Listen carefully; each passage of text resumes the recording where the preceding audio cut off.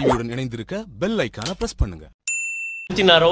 அதே நம்பிக்கையில் நான் தி கிரேட் விஷனரி லீடர் கலைஞர் அவர்களுக்கும் நம் கழகத் தலைவர் தளபதி அவர்களுக்கும் அவர்கள் கொடுத்த நம்பிக்கையை நான் வெற்றி பெற்று நான் அவர்களிடம் சமர்ப்பிக்கின்றேன்.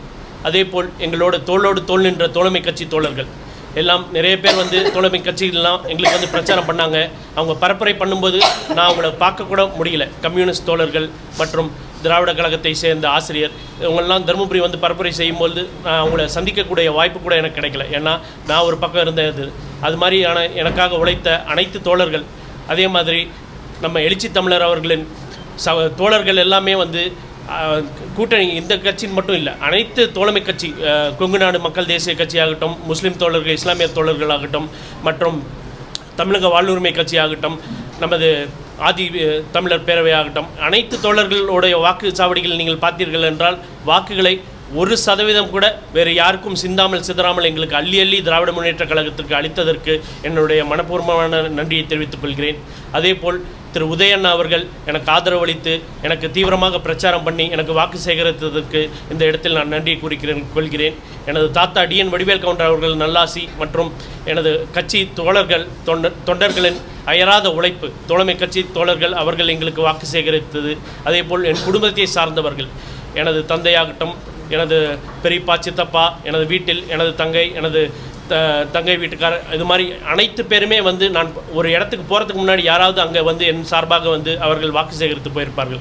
ஆக இது மாதிரி அனைத்து வியூகங்களும் சேர்ந்தது தான் என்னுடைய வெற்றியாக நான் கருதுகிறேன். இந்த வெற்றியை தந்த எனக்கு ஒரு வாய்ப்பளித்த கழகத் தலைவர் தளபதி அவர்களுக்கும், எனக்கு வாக்களித்த வாக்காளர் பெருமக்கள் மற்றும் அதேபோல் தமிழகம் எங்கும் கழகத் தலைவர் தளபதி அவர்கள் மேல் நம்பிக்கை வைத்து அவர்தான் வருங்கால முதலமைச்சர் என்று பெரும்பான்மையுடன் அவரை அமர வைக்கக்கூடிய அந்த ஒரு காட்சி மிக விரைவில் வரவிருக்கிறது. அந்த ஒரு காட்சி வரவிருக்கும் போது நீங்கள் கேட்ட வாக்குறுதிகள் அனைத்துமே நாங்கள் செயல்படுத்துவோம், நீங்கள் கேட்டதற்கு மேலுமே நாங்கள் செயல்படுத்துவோம் என்று சொல்லி வாக்காளர் பெருமக்கள் தமிழகத்தை சேர்ந்த அனைவருக்குமே என்று எங்களது நெஞ்சார்ந்த நன்றியை தெரிவித்துக் கொள்கிறோம். உண்மையை சொல்லணும்னா ஒரு பிரச்சனை கூட இல்லை. இது மாதிரி ஒரு ஜாலியான தேர்தல், ஒரு கேஷுவலாக இது மாதிரி நான் ரொம்ப ரொம்ப என்ஜாய் பண்ணேன் ஒவ்வொரு மோமெண்ட்டும். எனக்கு வந்து நீங்கள் சொல்கிற மாதிரி எந்த பிரச்சனையும் எதுவுமே வரலை. எனக்கு வந்து வாய்ப்பு வரணும்னு நினைக்கும் போதே வந்து நான் கேட்டது வந்து எனக்கு எதிராக திரு அன்புமணி ராமதாஸ் அவர்கள் இருந்தால் எனக்கு வியூகத்துக்கு நல்லாயிருக்கும்னு நான் நினச்சேன். ஏன்னா ஒரு எதிரியை பொறுத்து தான் நம்ம ஆயுதத்தை எடுப்போம். அவர் வந்தார்னா நம்ம ஃபுல் ஃபோர்ஸில் இறங்க முடியும். அதே வந்து வேறு யாராவது அவங்க பாட்டாளி மக்கள் கட்சி தோழர்கள் வேறு யாராவது தருமபுரியில் நின்று இருந்தால் அது வந்து கொஞ்சம் ஃபோர்ஸ் இறங்கிருக்கலாம், கொஞ்சம் கம்மியாக இருக்கலாம். But I totally thoroughly enjoyed my election campaign. There was no problem. நீங்கள் சொல்கிற மாதிரி அவங்க தேர்தலுக்கு முன்னாடி வந்து திரு ராமதாஸ் ஆகட்டும், திரு அன்புமணி ராமதாஸ் ஆகட்டும், ஒவ்வொரு பூத்துக்கு முன்னாடி வந்து 200 பேர் நிற்போம். நாங்கள் சிங்கக்குட்டிங்க மாதிரி உங்களை முறைச்சி பார்த்தாங்கன்னா திராவிட முன்னேற்ற கழகத்துக்கு வாக்களிக்கணும்னு நினைக்கிறோம் கூட, அதுக்கு பயந்து போயிடுவாங்க. இது மாதிரிலாம் சொன்ன ஒரு காரணத்துக்காக அது மாதிரிலாம் நிறைய பூத் கேப்சரிங் முன்னாடி நடந்திருக்கு. 361 வல்னரபிள் பூத்ஸ் வந்து நாங்கள் ஐடென்டிஃபை பண்ணியிருந்தோம். கொளத்தூர், மேட்டூர், பெண்ணாகரம் இது மாதிரி பகுதியில்.